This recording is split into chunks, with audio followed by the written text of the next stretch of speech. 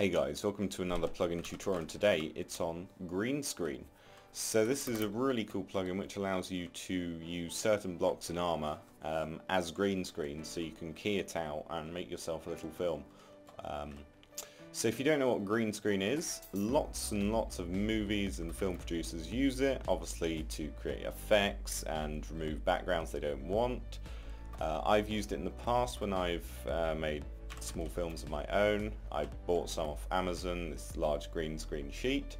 So it's very useful, even amateurs like me can use it, but now you can use it in your Minecraft server. So if you do /greenscreen like this, it will show you the commands. So if we enable it, it will download the texture pack, and within a second, there we go. So as you can see, sea lantern and glowstone blocks are bright green, as well as the wall. You can also get bright blue as well. Well, not really bright blue, dark blue. Red and white. And then droppers and dispensers only have one face, green as well. So that's really, really cool. Then we have armor that you can put on that makes you completely invisible as well. Look at that, really, really cool.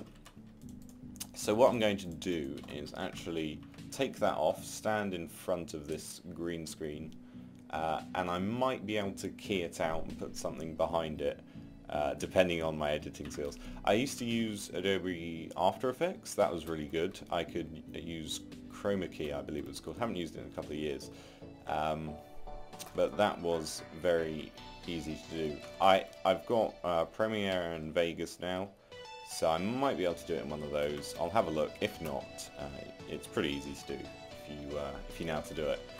So that is the plugin. You can do green screen items to show you all the different items that you can get. I've got them all in here. But the weird thing is you can't actually click them. I don't know why. I'm not sure that would be too difficult. I've coded before, and you could probably just give it to them in the inventory. But I don't know, the dev hasn't done that. Maybe he'll do that in a future update. That'd be pretty cool. So overall, it's a really cool plugin if you want to make mini films and whatnot. Subscribe, like, comment, and I'll see you next time.